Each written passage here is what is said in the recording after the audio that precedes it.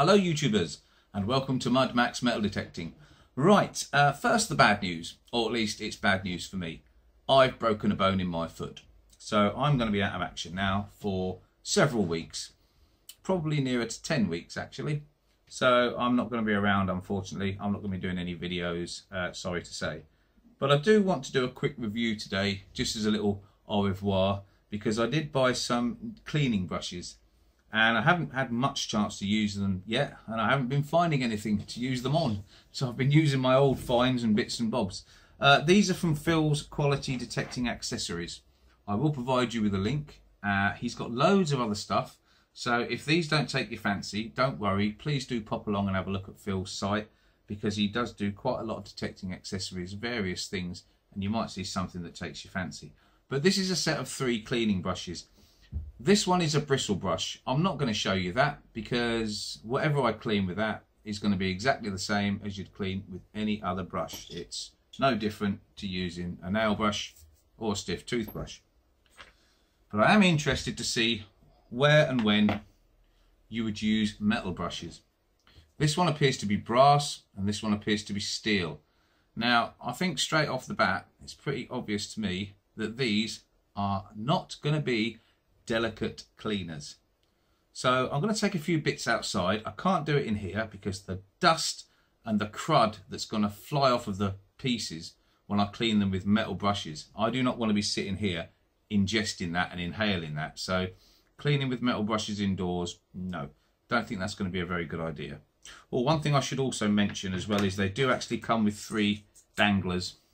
So if you want to dangle them off of your coat and your jacket and then just quickly unclip them in the field and use them, you can have them dangling along on your waistcoat or your coat. Personally, I wouldn't have metal brushes in the field, not on your Nelly.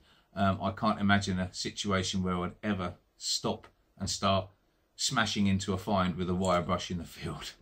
But I'm sure I'll find another use for these because I'm always making stuff. Right, so I'm going to take a few pieces away, I'm going to give them a clean, and then I'm going to show you the results. Let's get stuck in.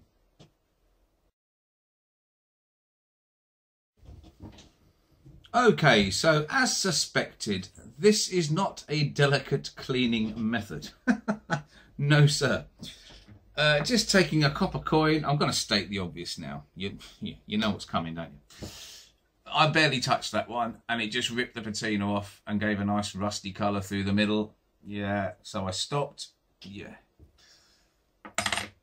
This one is an old copper that I sacrificed. It was absolutely filthy, horrible and gunky, and I cleaned away to see what would happen, and it's given it a nice polished finish, but it is now starting to rub off the actual surface of the coin and blur the king's head. There's no doubt about it, if you try and clean coins with a metal brush, you're going to do as much harm as good. The only one that had a positive result was the most disgusting, manky, burnt, horrible, dented coin that actually, when I cleaned it, it did remove the surface crust and it did allow me to see the king's head. And it did allow me to do it very quickly.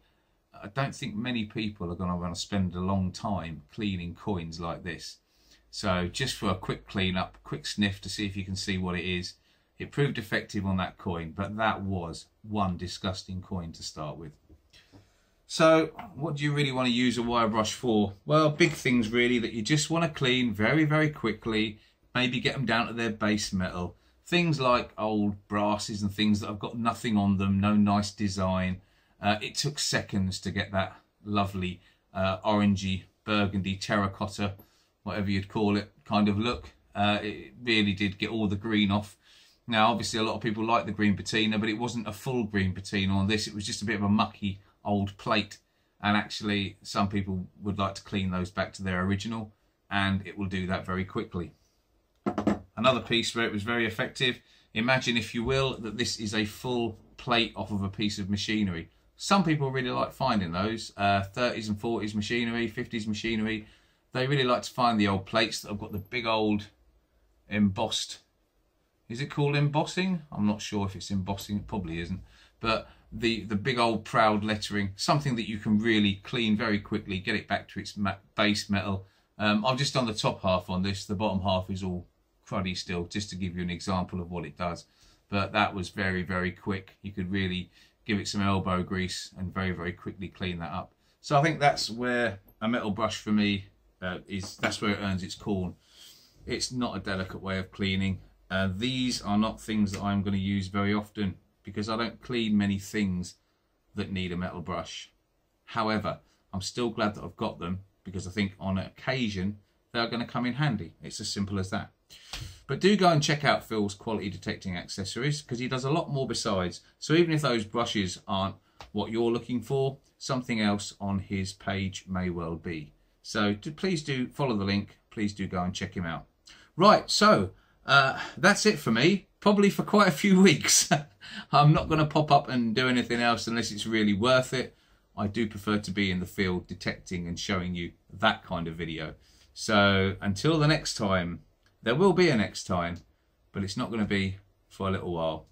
Good luck, happy hunting, and I'll see you soon.